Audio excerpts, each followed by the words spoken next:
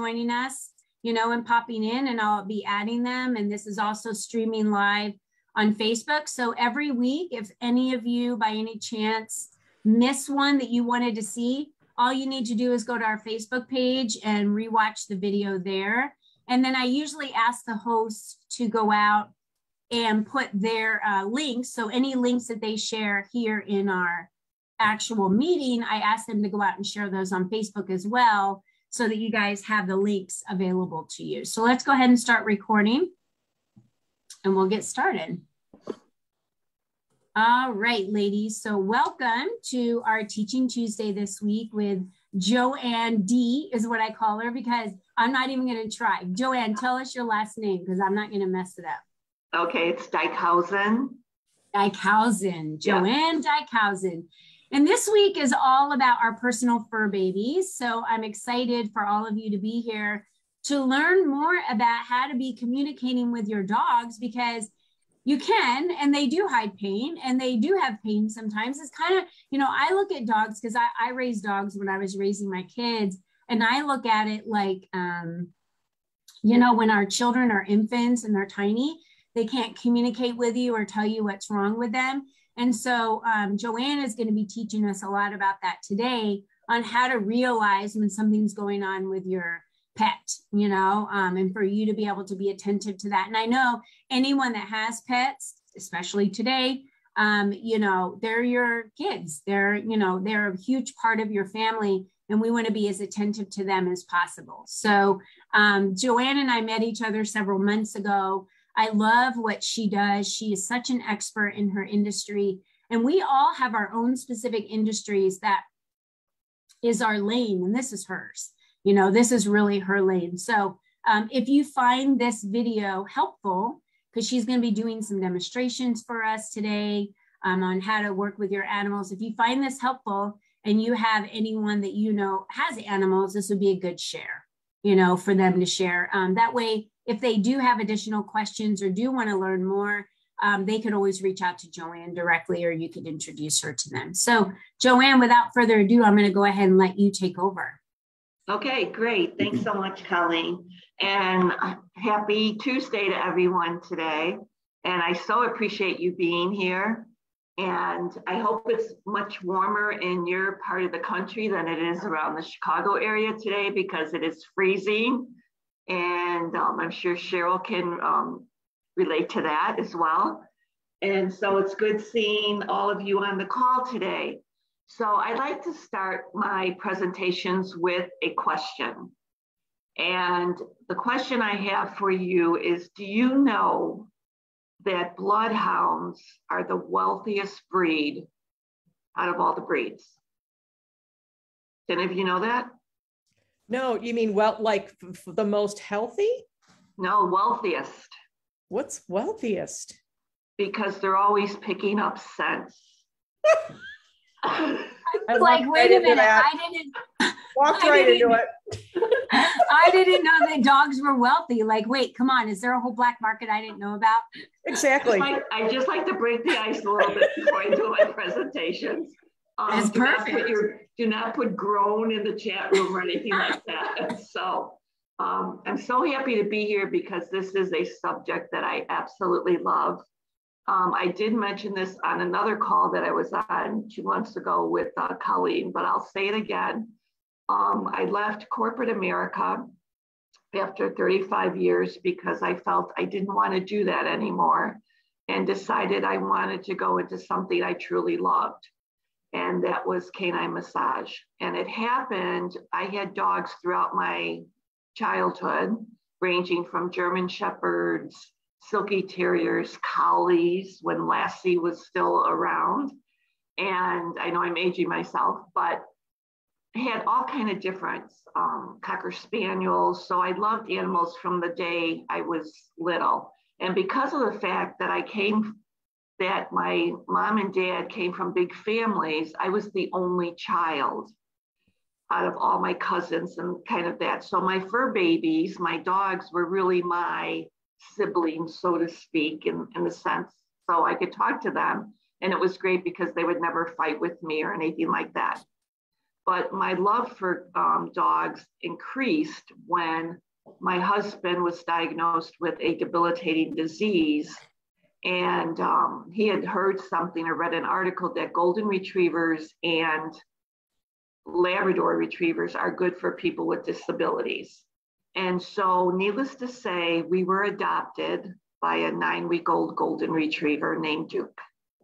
And the rest is history. So when my husband passed, and having no children of my own and having no siblings, Duke got me through some very difficult times. So when Duke started to age, I felt I wanted to give back to him everything that he gave to me. But as we all know, if you have any kind of animals, their love is so unconditional, you could never give them back half of what they've given to you. So I've kind of went to canine massage school because I felt that was the best fit for me at the time, and was able to help him for the rest of his life as he got older and that kind of thing. So really excited about it, love it. I've been doing it for 9 years. And what I want to talk about today is several things. And I'm going to show you a couple demonstrations with my favorite dog, because he has no problems eating, has no physical ailments or emotional issues. So I will show you some demonstrations, and you can use them on your own dogs, or like Colleen said, share the video with someone that might be interested, or maybe they're going through similar situations, okay? So let's get started. A lot of people, when I first started canine massage, I was kind of getting discouraged and disappointed and felt maybe this wasn't the good fit for me that I thought it was, because everyone I met there at vendor shows or in person or other issues, they would say, well, I massage my dog. What do I need you for? And so I thought, well, how do you answer that? And I kept questioning myself, like, what is going on? What's wrong? And they would show me how they massage their dogs and that kind of thing. And I kind of looked with interest on how they did it. And so finally an aha moment sparked for me, and it said, they don't know, they don't understand what canine massage is. And so those of you that have had massage, I know Colleen had mentioned a couple of months ago that she has massages, and hers is used for therapy. So hers is probably a more deeper massage.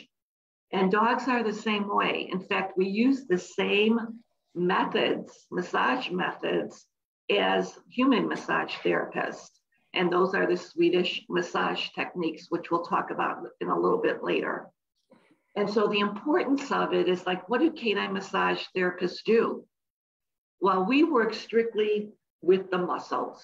So we work with the skin, we work with the connective tissues, we work with the muscles to help build and help the dog. Because like Colleen mentioned in the beginning, it is similar to having young kids, because they can't communicate with you.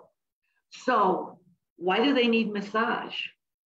Well, that's simple. That question's pretty simple, because they need it and they can't. So we can't physically sometimes see that they're having issues. Sometimes you'll see them limping. Sometimes you may see them quick to get up, or they may not be stretching like they used to. A lot of things that can be going on in a dog's life. So we, as their custodians, their owners, their caregivers, it's up to us to help them continue, because just like humans, dogs can heal their own bodies, but they need our help in order to do that. And so that's why it's so important to go with massage. And massage should be considered a specialty. It should be as necessity as water, food, all their daily requirements. Okay, you don't have to massage your dog every day, but it's good if you do at least once a week. If they're having problems, obviously, if you can't massage your dog yourself, then you would ask that a massage therapist would help you there. The one thing I do want to point out to everyone is that canine massage therapists Do not diagnose. I've had so many people over the years come up to me and say, doesn't this feel like a kind of fatty tumor or something like that? I cannot answer that, nor would I, even if I knew, because it is totally out of our scope of practice. So if you ever went to a canine massage therapist, I would strongly suggest that if they ever said that to you or diagnosed something, that they should not be doing that. It's really, if you feel your dog's ill or doesn't seem right to you, you really should go to your vet to get an official diagnosis. After that, once we know what the diagnosis is, a lot of times we'll talk to the vets themselves and we'll have a conversation, and the vet will give the approval or non-approval based on what the issue is, okay? If a dog is limping, we will not touch them at all. The reason for that is because with them limping, it could be a whole series of issues, from neurological to physical to physiology, the whole 9 yards. So we're not going to work on a dog knowing that we could be doing more damage to a dog than helping the dog. Okay, makes sense so far? And one thing I wanted to tell you, and I apologize, I should have told you this at the beginning of the presentation. If you have any questions, I'll have a Q&A after the presentation. So just put any questions you might have in the chat box, and then I'll get back to you on that. Okay, moving forward, there are certain times, and I'm going to talk a little bit, which is really a big issue in our country and in England as well. I talked to a lot of vets, not vets, but canine massage therapists in England, and it's kind of interesting that we share our different ways of how we do things, so it's kind of cool. But the main thing that we're facing is osteoarthritis in your dogs, and these are the older dogs. And 8-year-old dogs and up, 60% of them hide their pain. 20% of dogs 7 years and younger hide their pain. So what pain might your dog be showing you, but you're not paying attention to?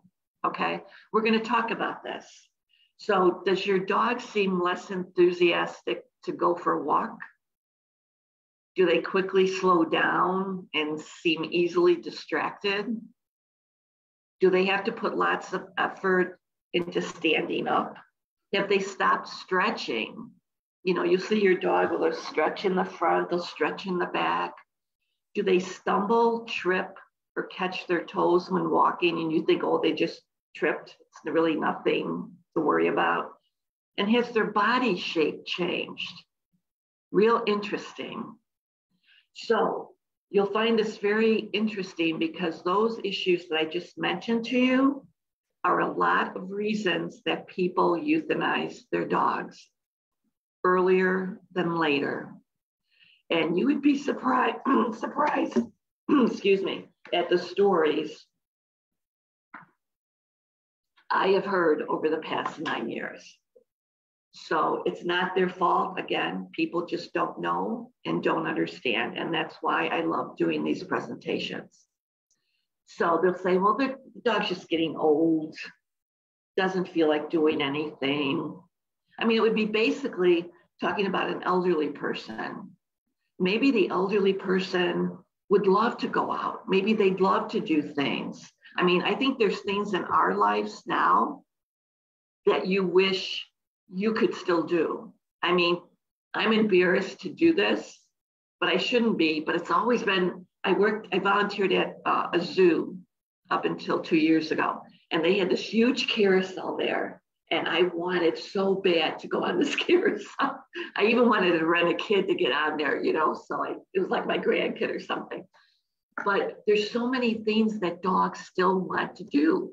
And it sounds silly, but take them out in a wagon, you know, have them, you know, a lot of people I see when they're doing the stop and sniffing, they're really quick to pull them away. You know, let them do that. This is what they enjoy. So don't give up on your dog because they have these issues. Get them checked out, because the majority of the time, your dog is in pain and people are putting down their dogs way earlier than they need to. Okay. Now, some of the, one of the things is what dogs benefit from massage? I don't think I have to tell you this, all of them do. From working dogs, from elderly dogs, even someone said to me, well, my dog's healthy. And I said, yes, but they can benefit from it because of one particular, which is the heart and soul of why I do these, is the fact that when you're massaging your dog intentionally, like you're not doing this and you're watching the TV or you're thinking, oh, I've got to do this after I, massage, my dog, or you come in and you've had a bad day, not the best time to massage your dog because your dog is picking up on your energy. And so they're not going to go anywhere near you, more than likely. And so you really want to have that special time because that's your bonding time with your dog. And even if you've had your dog for a long time, this is awesome because you still can have that bond with your dog and you're strengthening your bond with your dog as you're doing that. So kind of find a quiet place where it's just you and your dog. If you have other dogs in your house, you may want to separate them and you could do them individually because you're not going to get a lot of work done if you have all these distractions. And you will see what I'm talking about in a little while. So the first thing is one of the benefits, the physical benefits are amazing and are numerous, and there are too many for me to say here. So I'm only going to say a few of them. When we talk about range of motion, that's really getting your dog muscles to kind of like, especially if your dog's been laying around and is not as mobile as they used to be, you want to get them motion. Walking, getting them around is crucial to their health. The same thing is with adults, with elderly adults, with all of us really, at what age we are. You want to help that movement. If you're not moving them, you're getting them into muscle atrophy, and that's you don't want to do. There are sometimes you can bring back some of the muscle mass that they have, but the majority of the time you cannot get that back. So you want to make sure that they're mobile. So if they're not able to walk, you want to be able to massage your dog so that they're still getting that movement, okay? One of the massage techniques, which I won't show you today, which it really should be done by a canine massage therapist, is called a swimming exercise. So it actually gives the movement of your dog actually swimming, okay, which is great. And so that is giving them the movement that they so need. A lot of people will take their dogs to rehab, because they have the treadmills and they have the water therapy, and that's up to the vet to make that decision for you, okay? A lot of times we do the in-between. So let's just say your dog has rehab once every 2 weeks. Well, then we could come in during those 2 weeks and help the massage with the massage so that we work as a team and we all work together and we all know what's going on with the dog. And so one thing I do want to mention to you is the fact that there are certain dogs that we do not work on. One of them is if they have an open wound, you don't want to work on your dog.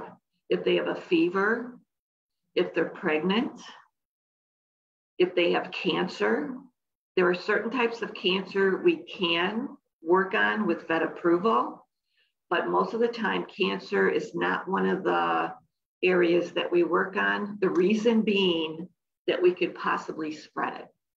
Because with our movements, and again, once you place your hand on your dog, no matter where you're touching your dog, all 11 of their organs are working simultaneously, which is amazing and fascinating, okay? Some of the other things is it's really good, massage is good for a dog that, say, is having surgery tomorrow. And it's also good after surgery. Again, the vet will tell you when it would be an appropriate time. So mostly it's when the dog's healing. And what we can do is minimize the scar tissue on the dog. And so if your scar tissue is this, we can shrink it to smaller, and it's nicer because it also heals faster. The other thing is if you're giving your dogs medicine, it is also important that it also helps spread the medicine quicker through the system. So there are just so many. It aids in digestion. It makes their coat shiny. Again, we work with the skin, the connective tissue, and the muscles. We also work with chiropractic vets. And so, again, we work as a team to give you the best possible solution to your dog's illnesses. A lot of times, most dogs that I've run into have had back issues, hip dysplasia, osteoarthritis. So you may have a dog that is in that situation. So it's really important not to massage just the back legs, because what's happening is that your dog is compensating for one leg in the back or perhaps both of them. So what they're doing is what we call front loading.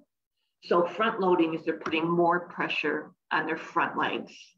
So their shoulders inside their shoulder blades are very tense. Their neck is very tense.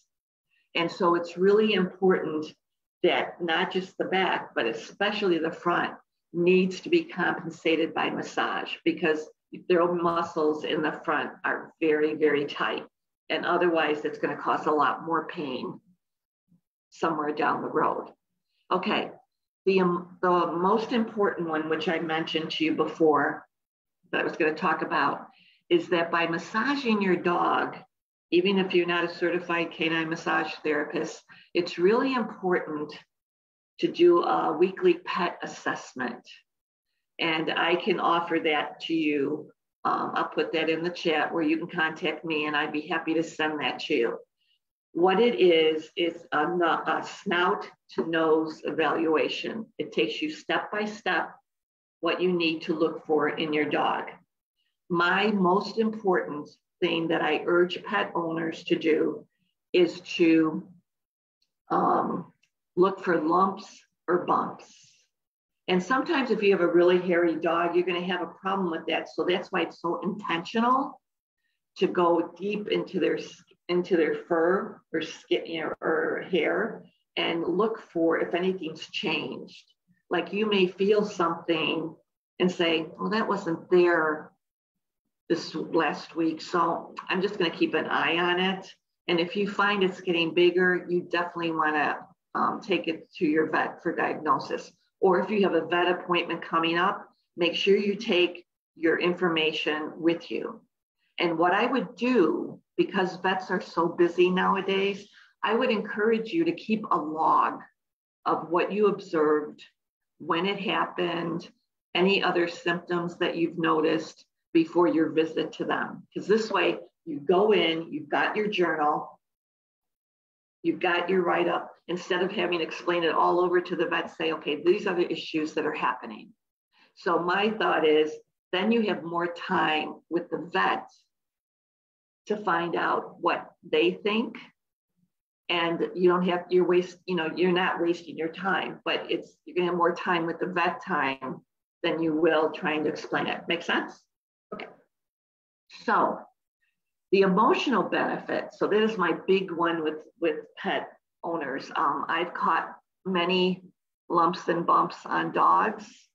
Some are hard. When I went to canine massage school, I had to look for something on a dog. And of course they gave me an English sheepdog to watch, which was kind of hard to do. But I found it. But it was really funny because dogs also have trigger points. I don't know if any of you know this.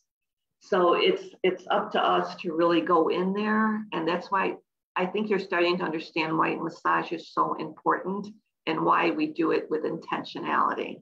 So it's really important that we also help them with those trigger points.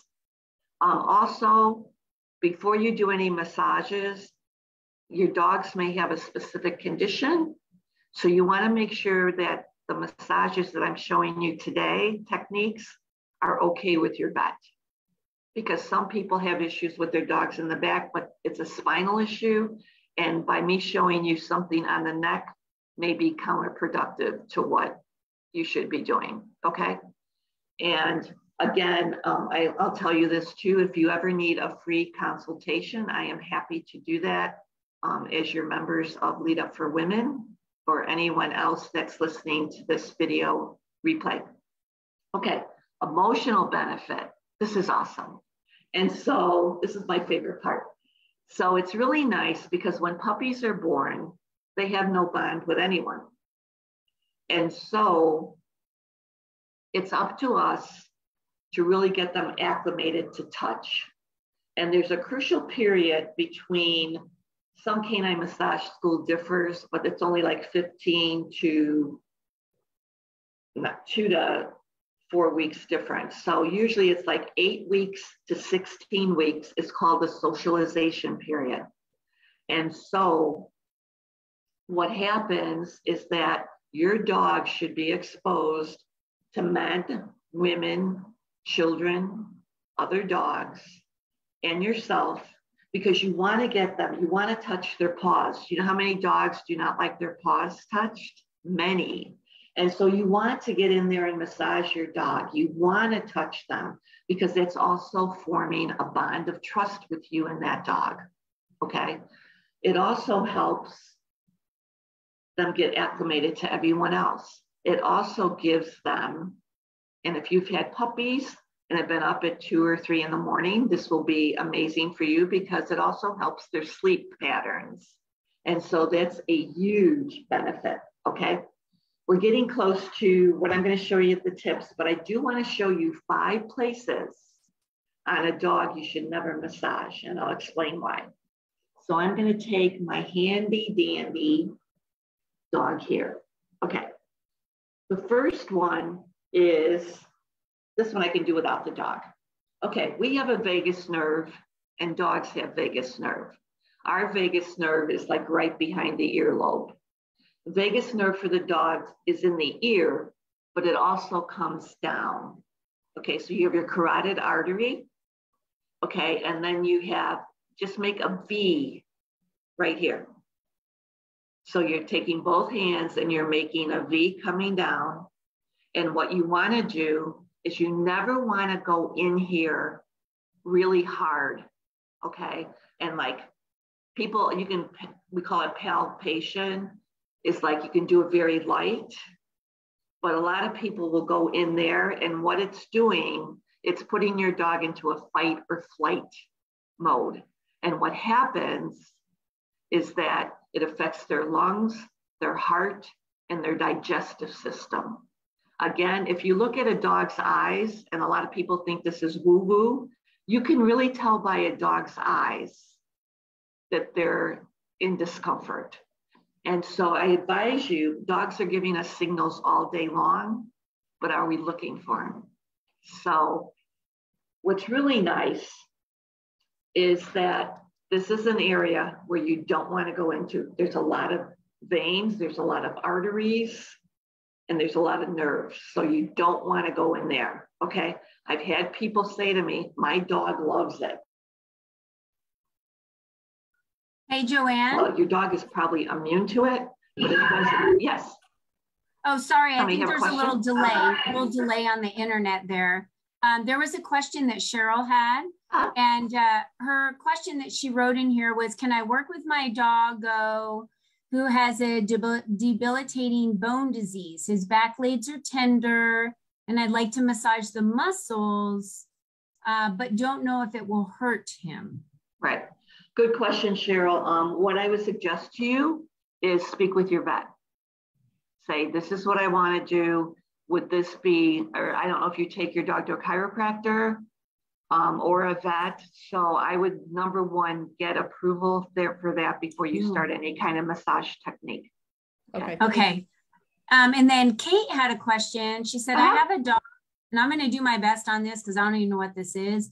I have a dog with myasthenia gravis and esophagus. We have to feed her in a Bailey chair. She spends a lot of time sitting because of this. We do have a dog chiropractor come out about every 8 weeks. We've noticed muscle loss in her back legs. Would a massage help support her back legs? So she's just asking about her back legs because she sits a lot. Okay, and that was Kate? Yeah. Kate, I would also, I'm not trying to pass it off to the vet, but again, I've had a dog that had that, but I did not work on him. Not that I didn't want to, it's just that I didn't. But I would definitely ask your vet, because if your dog is having muscle loss, a massage could help him. But again, you really want to make sure that the vet is on board with this, because again, like I said earlier, we work as a team, and I would not want to do anything that would jeopardize anything else happening with your dog. So I hope that helps you a little bit. Yeah, my suggestion would be at that rate, Kate and Cheryl both, ask your vet what they, if any type of massaging or rubbing would be okay in certain areas. And if they say, oh, absolutely, that could help a lot, then when JoAnne puts her contact information here, reach back out to JoAnne so she could do a one-on-one consultation with you to then direct you on what to do for your next steps. Yeah, absolutely. I think that's a great idea, Colleen, too. And thank you so much. The other thing I wanted to show you is, obviously you don't want. Can you guys all see JoAnne okay? Or do I need to spotlight her? Because she's pretty wide on the screen. You see her okay? All right. Okay, cool. So the other thing obviously is the spine. You don't want to you can palpate, which is gently, but you don't really want to put a lot of pressure on the dog, obviously, because there's a lot of vertebrae that you could break. So you don't really want to do that, okay? The other thing is you never want to massage in the elbow part, okay? You never want to do deep massage in there. Reason? These are called the brachial plexus nerves, and they have all kind of arteries, veins, just like the V that we mentioned with the vagus nerve. So you don't really want to go in there and start pumping your dog like that. Okay, you can do the soft one, but never do it there.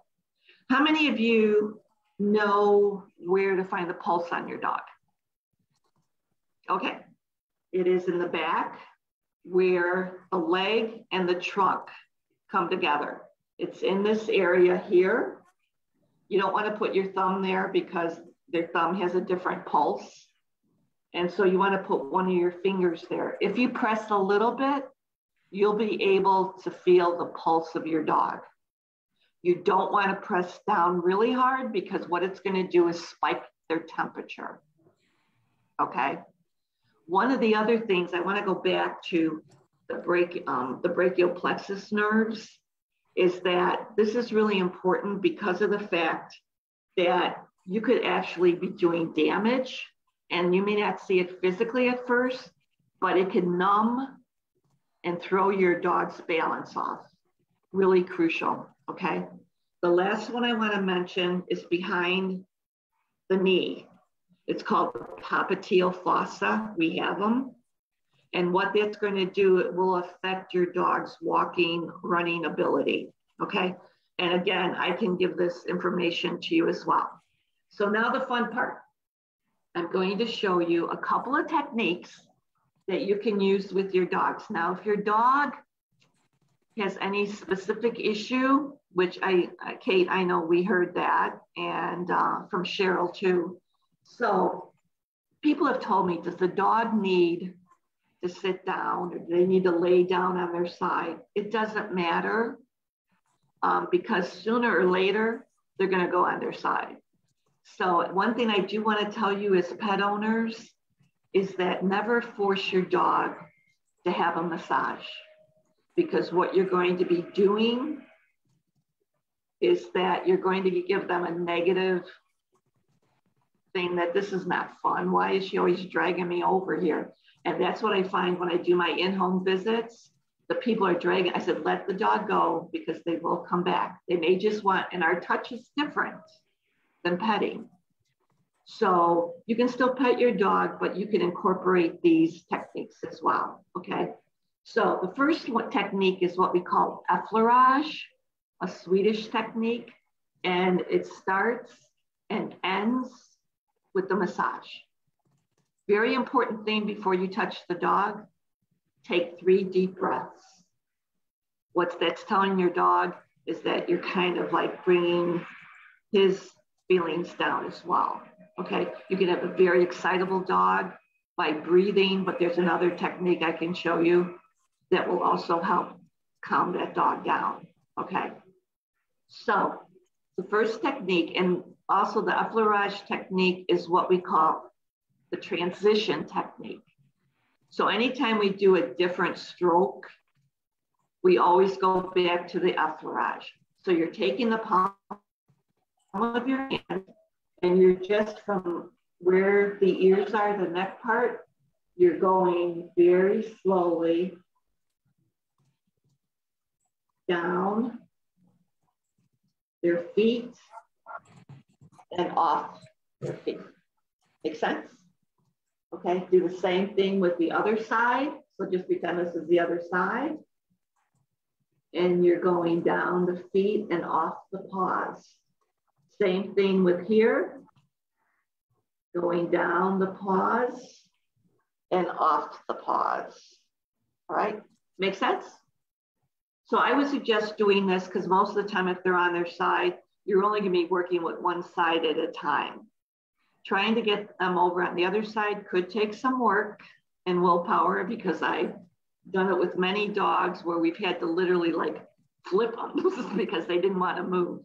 Okay, very important. Why do we use the effleurage stroke? They use it in human massage is to really calm you down and take the anxiety, okay?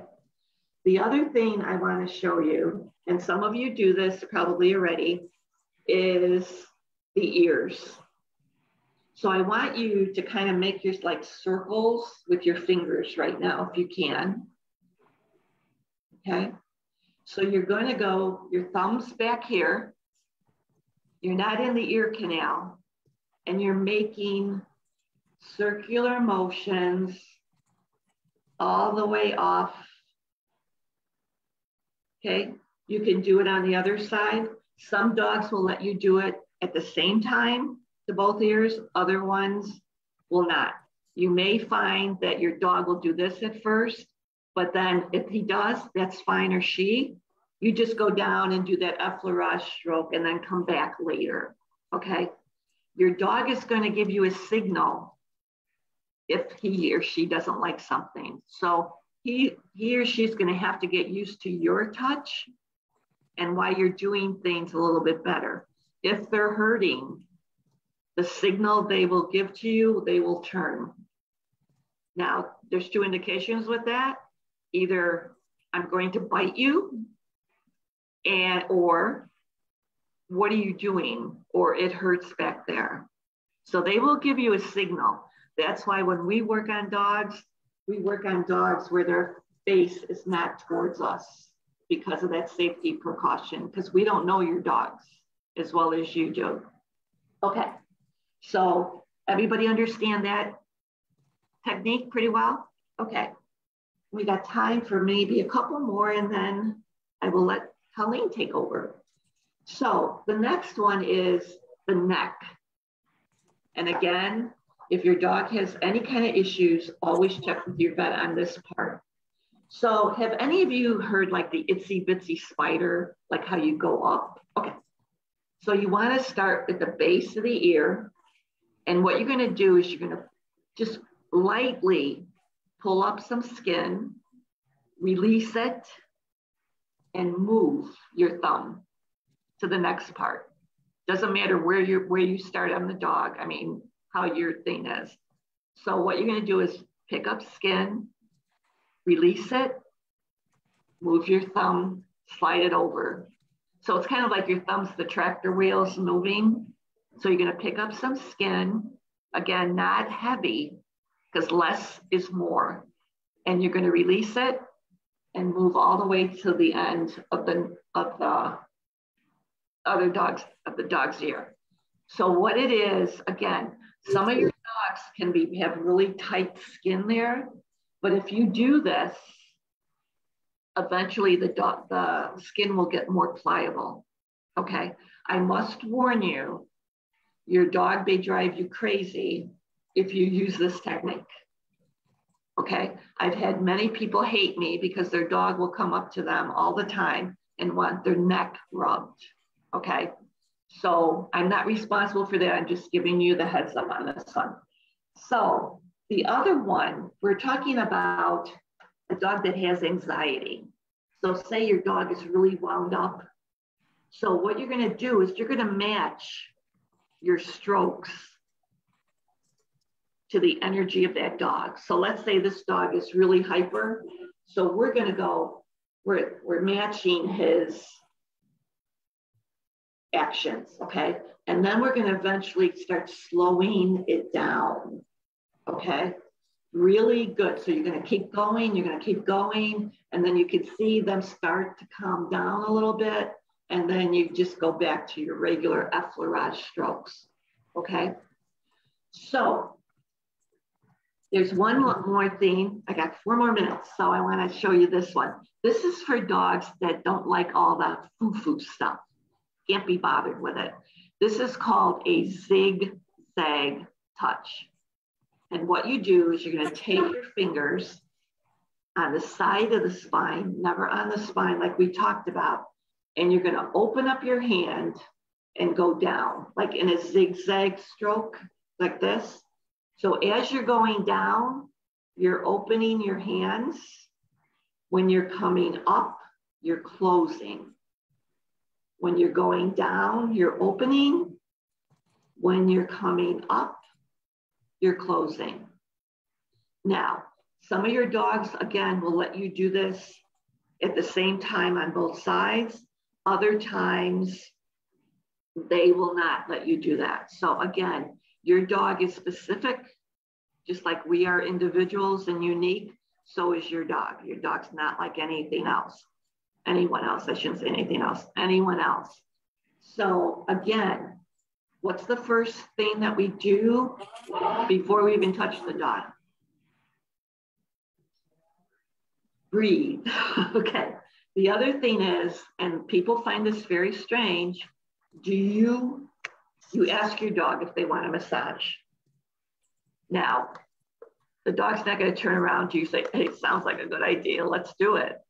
What they're going to do is 2 things. They will walk away from you or they will come to you. And don't be alarmed when you're massaging your dog if they get up after 5 minutes and walk away, because I will guarantee your dog will come back to you at some point.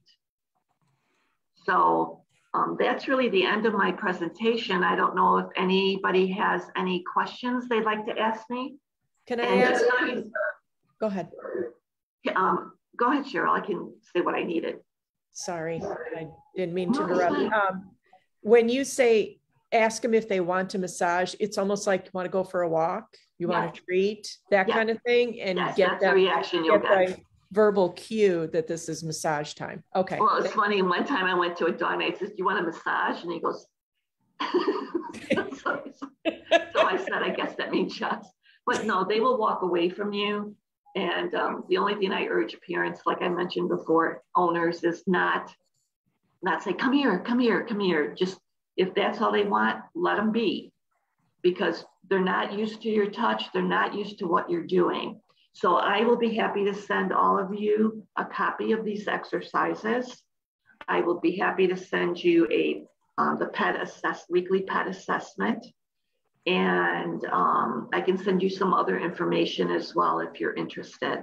I will put my information in the chat if you'd like to. Oh my goodness. Cutest photo bomb ever. See, you could have been working on him, Missy. So I hope you enjoyed the presentation. It was great having you on here. Again, don't hesitate to call me, even if it's 6 months from now. I would be happy to talk to you free of charge, because I love what I do. And if I can help your dog and you have better peace of mind and that they can live a happier and healthier life, then I've done my job. So thank you so much. It was a pleasure being with all of you here today. Okay, JoAnne, what we need is for you to put all your contact information in the chat, first of all, because it's not there. So I need you to put all your information in the chat.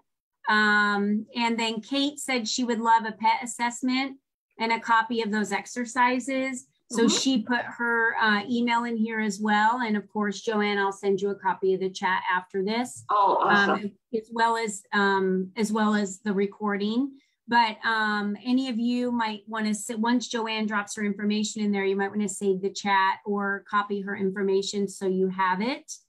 So JoAnne, you definitely want to reach out to Kate so that you guys can connect. And I thought this was a really great presentation of, you know, what you're able to help people do with their dogs that are healthy, how you work with vets if they're unhealthy or have some type of disease, or if they're struggling with something, because it's the same, right? You know, I remember calling my masseuse when I was sick, and my masseuse said to me, I could massage you, but it can make your symptoms worse. It can help you get better, but it can make your symptoms worse. And she said, so I don't think it's the right thing for me to be doing that right now. I really think you need to consult with your physician or whoever you're working with. And then once you're feeling a little bit better, then we'll work from that point forward. So I appreciated her saying that, because I didn't know, you know, here I am just sore because I had been in bed all week and throwing up, and every muscle in my body was aching. And I just needed like someone to give me some relief. But she was saying like, this could make it worse, you know, releasing all those toxins in your body or whatever. So I'm glad she said that to me. So I waited a week until I got better after that. And then I went and saw her, and so it didn't cause any problems. So I appreciate you not just telling people to jump right in and start rubbing their dogs in areas that could make it worse. Right. You know? And the tips I shared today were really basic techniques. I mean, it's not what we go into the deep massage, that kind of thing, because I really think that's more geared toward a canine massage therapist, someone that's more professional. But these basic techniques that I've shown can be done with the dogs, and it's just awesome. And I just have met so many awesome people in the past 9 years, and especially their dogs, except I tend to remember the dogs' names more than the owners. So I have to apologize to the owners for that. That's okay. Does anyone else have any questions before we wrap up for today? Go ahead, Cheryl. How far what is your area that you work in? I'm asking because I know somebody in Rockford who would be very interested. I would at least like to give her this recording for this information, but also too, if you work in that area, I'd like to send your contact. We could also do a Zoom call where she could, we could have just basically what I've been telling you today and go through an actually canine massage session on a Zoom call, and she could be working with her dog as we're going along. And so it's kind of nice because you can see them working on their dogs and kind of say, well, try this way or try something. So it's kind of like a personal one-on-one, but you know, I've been to Rockford, so it depends on my schedule and my time availability. But I will not go to Arizona unless I fly there. But actually, I will be there in March, so that'll be nice. Yeah, but thanks, Cheryl. I appreciate that. And I do want to follow up with you, because actually that might be a really nice gift to give her, to at least work via Zoom with her, because she's right now doing hydrotherapy with her dog. And I think it'd be really great. So we do need to talk. It could be done between her therapy sessions, or her rehab sessions, and we'll see where that goes. You know, and again, talk to the vet. If that's a go, then I'd be happy to work with her. Okay, so thanks, Cheryl. I appreciate it. Sure. All right, sounds good. Cheryl, you you can forward your friend, if she's on Facebook, you can forward her the link to the video, or I can just copy you when I send the email to JoAnne, and then that way you'll get the link and you'll have it. Yeah, okay. That's great because she's not on Facebook. Yeah, so I'll just do that. So I'll give you the Zoom link. Yeah, I'll just give you the Zoom link. All right, ladies. Well, thanks for joining us today. Oh, before you go, I wanted you to know that next week, let me copy and paste this real quick in here. Let me get the link. I'm actually teaching. That's a rare thing. I don't think I've taught one Teaching Tuesday since I started these 2 years ago. So I'm actually teaching next week. So it'll be on, what is that? Tuesday the 23rd. And I'm going to be teaching on living your life by design versus living your life by default. So I'm going to be bringing a lot to next week. So I hope that you could all join us for learning how to do that. Just some simple tweaks in your life that you can do to, it's not really living it on purpose, but it's about designing it versus living just by things that happen to you every day. So I'll be teaching on that next week. Which will encompass a lot. And we hope you guys can join us. I dropped the link in there so you can just go ahead and schedule next week's. It's free. And then anyone that you know would be interested that maybe isn't even a member of Lead Up that would just want to jump in here and learn a little bit more, please feel free to invite them. All right, JoAnne, thank you so much for being our member host today. We appreciate you and all that you bring to the table. And ladies, we look forward to seeing you next week. Take care and have a wonderful week. Thank you. Bye-bye, everybody. Have a great week. Bye, Kate.